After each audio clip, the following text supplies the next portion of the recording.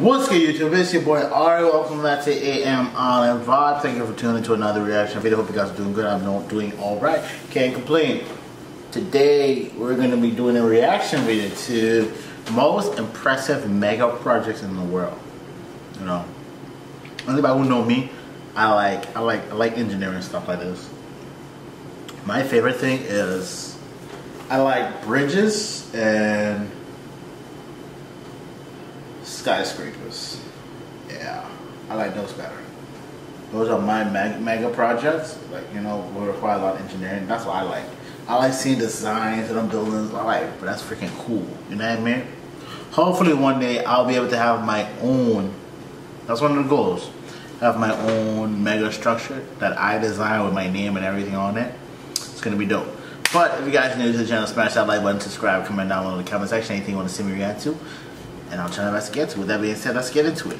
Advances in digital technology and construction engineering have made it possible for countries to initiate bigger and more complex projects. We went looking for the largest and most exciting mega projects that are currently under construction.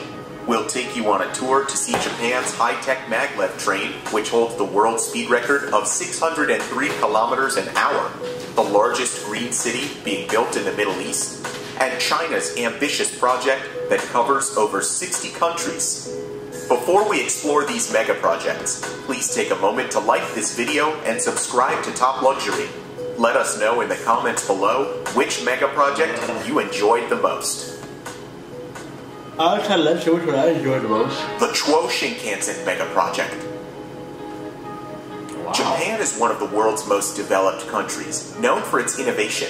Today, the most efficient way to move around Japan is by train. Their train system is simply one of the best in the world.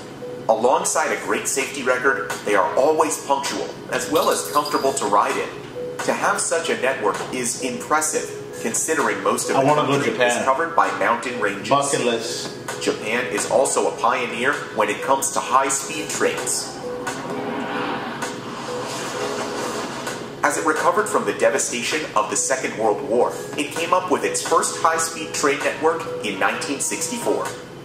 The first line was built to connect two of Japan's most important cities, Tokyo and Osaka.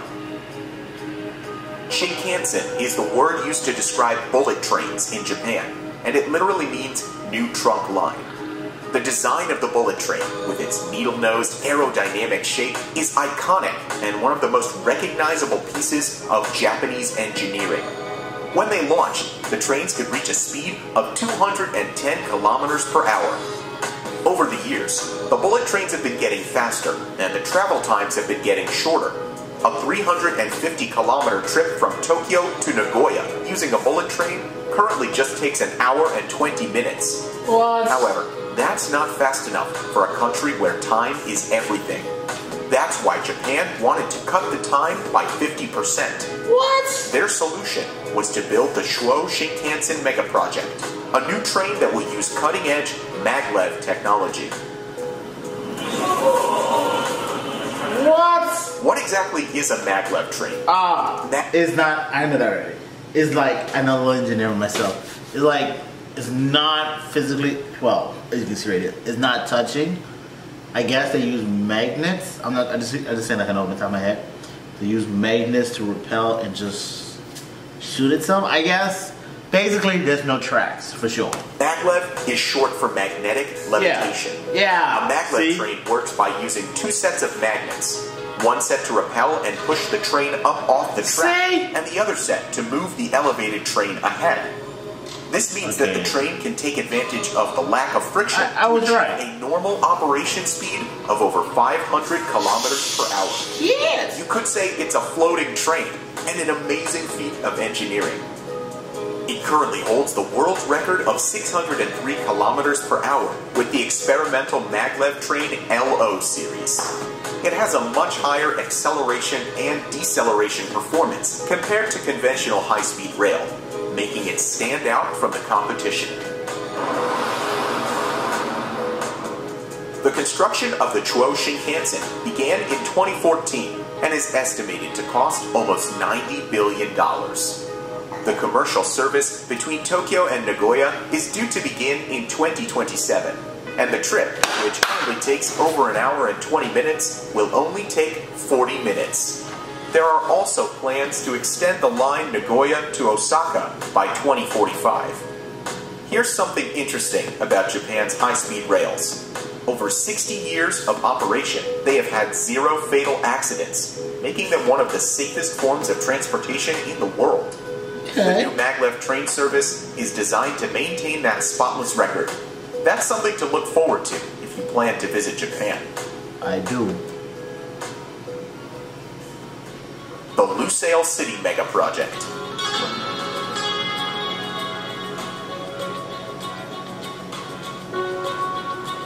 The Lusail City Megaproject is found in Qatar, a small desert country in the Arab Peninsula, with a population. What did nigga just say? Wait, hold on. Found in Qatar. That nigga just said Qatar. Bro. Don't, man, people. It's Qatar.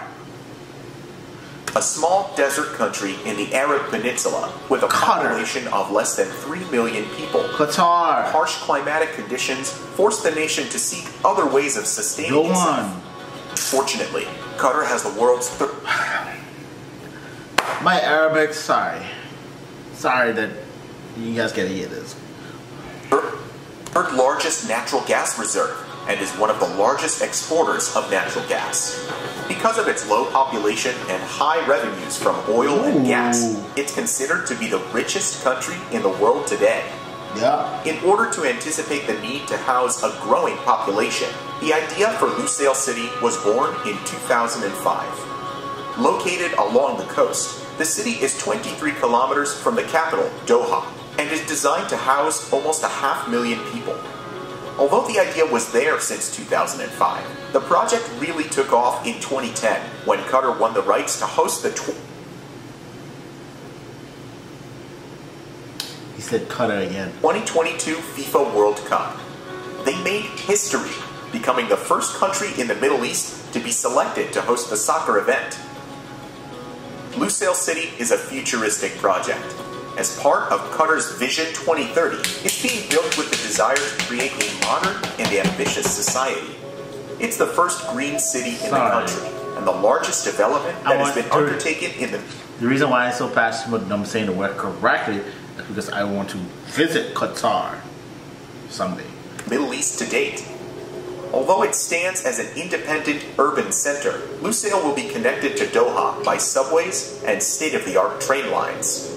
Developers expect visitors to be attracted by the city's marina, one of the biggest in the region, as well as its shopping malls, business districts, artificial islands, and amusement park. No, artificial islands. It will also have funny, residential buildings, hospitals, schools, mosques, and 22 hotels built to international standards.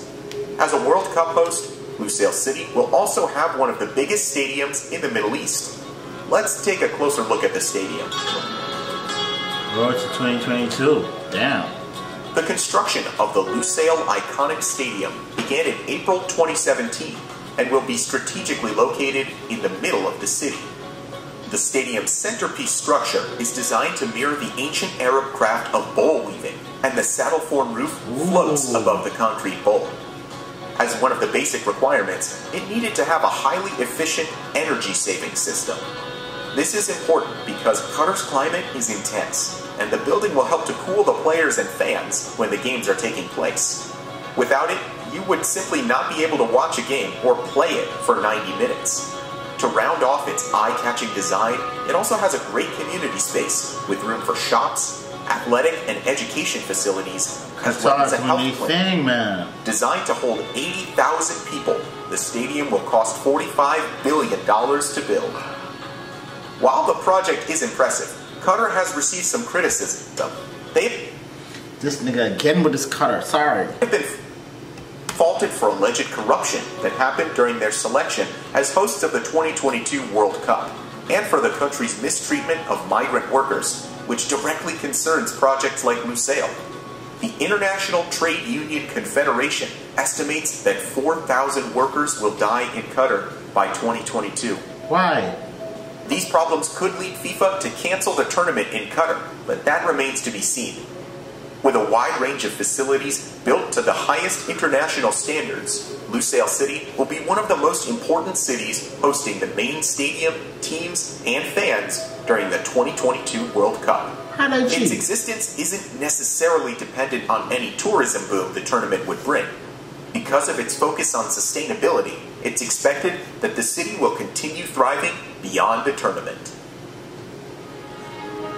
China's New Silk Road megaproject. How did she do? China has been the fastest growing economy in the world since the 1980s, with an average annual growth rate of almost 10%. This transformation has influenced every aspect of China's society, culture, and economy. As a result, China has become the world's largest economy, as well as a leader in manufacturing and trade. However, the recent slow growth of China's economy and rocky trade relations with the United States of America have pressured the country's leadership to rethink their growth plans. In 2013, China's President Xi Jinping announced the New Silk Road, that is also now called the Belt and Road Initiative.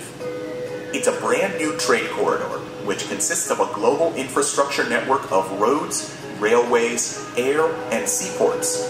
The land routes, labeled the Belt, and the maritime routes, labeled the Road, involve countries on 3 continents and more than half the world's population. You could say it's the largest infrastructure project in modern history. The inspiration for the project came from the ancient Silk Road, an old trade route that once ran between China and the West during the days of the Roman Empire. It's how Oriental silk first made it to Europe. China has taken the knowledge from the past and revived it in the present to protect its future relations with other nations. And they're going big, with the project altogether estimated to cost a whopping $900 billion, signaling a new era of globalization. Still ambitious, in January 2018, China announced another... That's my boy Putin. Still ambitious, in January 2018... This is my boy. Wait, no, we don't say... I ain't American. China announced another road to the belt, the Polar Silk Road. Here, China wants to develop new shipping routes in the Arctic together with Russia. This means setting up energy and infrastructure projects in the Arctic Circle. However, Arctic resource extraction remains difficult and expensive due to the harsh climate, limited infrastructure, and distance to manufacturing centers. Despite the project's ambition, the chilly conditions there might hold back its progress. It's pretty smart. Which project was the most impressive for you? The most impressive? Let us know in the comments below. If you enjoy our content, remember to press the like button. Also, don't forget to subscribe to Top Luxury for more videos. Okay, that's the end of the video. To me, the most impressive, it gotta be that China one, the last one. That China global shipping route. You gotta think about that. AK engineering is cool. The train is cool. For using levitation and magnetic energy to move objects, that's cool.